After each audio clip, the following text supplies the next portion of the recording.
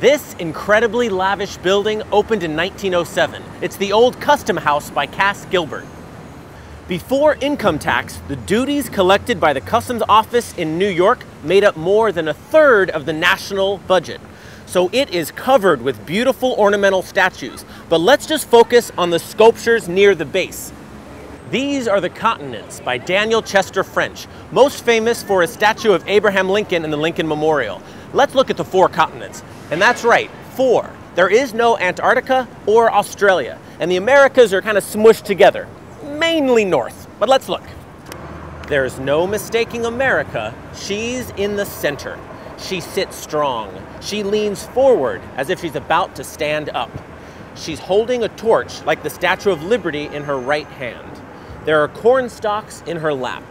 A bald eagle is on one side of her throne, and an American Indian is behind her, looking over her shoulder as she looks into the future.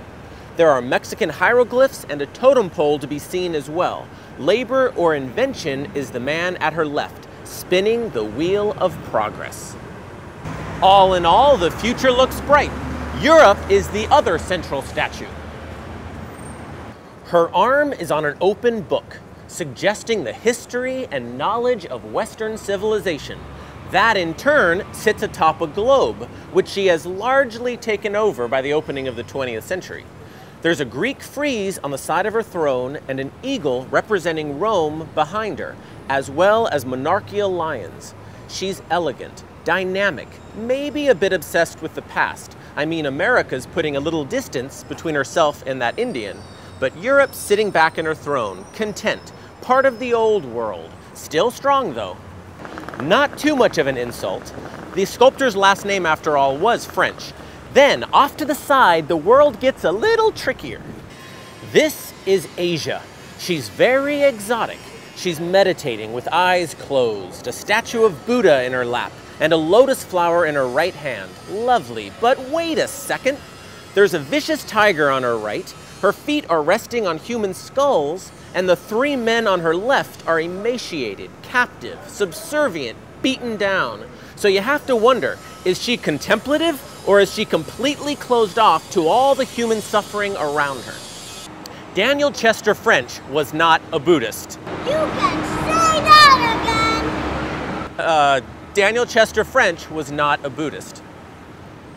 Flanked by a lion is Africa, who, unlike America, is not at all about to stand up. She's the only one dead asleep. She's not even dressed. What the hell? She's half naked, conked out, while her great contributions to civilization decay beneath her elbow. And they were sculpted, by the way, to show signs of decay. And then there's a mysterious woman draped, representing the dark continent of the time, who also appears to be slumbering. This seems to be saying, come over, take what you need, get what you want, because without you, we can't even wake up or get dressed.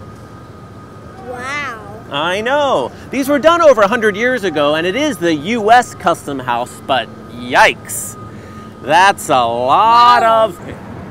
Charging Bull, one of the most popular statues in New York. One night in December 1989, Arturo di Modica and his friends plopped this 7,000-pound bull in front of the New York Stock Exchange. According to the artist, it's supposed to represent the strength, power, and hope of the American people for the future. This symbol of hope for the future, though, was obstructing traffic, so it was quickly taken away by truck. There was a huge outcry from the public, however, and the Parks Department placed the bull here at Bowling Green, facing up Broadway. So now tourists from around the world can come here and pose in front of the bull, and they also pose in back of the bull. And judging from the shininess, can you just give them a rest just for a few minutes? Judging from the shininess, they rub the balls of the bull, which is somewhat alarming, but better the bull at Bowling Green than George Washington at Federal Hall. That's what I would say. You know, one day, just give them one day of rest. That's all we're asking.